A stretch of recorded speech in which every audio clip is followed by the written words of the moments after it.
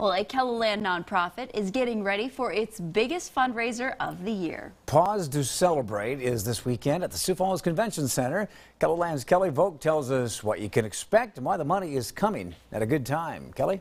Hey, good evening, Don and Sammy. This year marks the 11th Paws to Celebrate for the Sioux Falls Area Humane Society. Planning has been underway since the fall. It's a busy week at the Sioux Falls Area Humane Society. Paws to Celebrate is just days away. It is silent auction, live auction. We've got wine pull, raffles. There will be lots of items up for grabs. This is just a very small sample. Here we have a Stefan Diggs signed helmet. The money raised at Paws to Celebrate will be especially helpful this spring.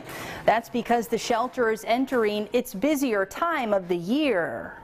Part of the reason is because spring is the start of kitten season.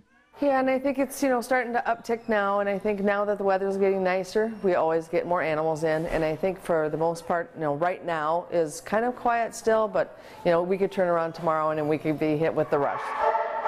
The money helps with a variety of needs, including medical costs. I think right now we are really on this track to get all of the animals spayed and neutered before they leave our shelter, which is a huge undertaking for us as a nonprofit. And anything that we can do to fundraise for that is going to be very important. Which is why staff at the shelter are looking forward to this weekend. The event is this Saturday from 6 to 11 at the Convention Center. Tickets are still available at the shelter, or you can buy them online. You're also encouraged to pre-register to make check-in easier.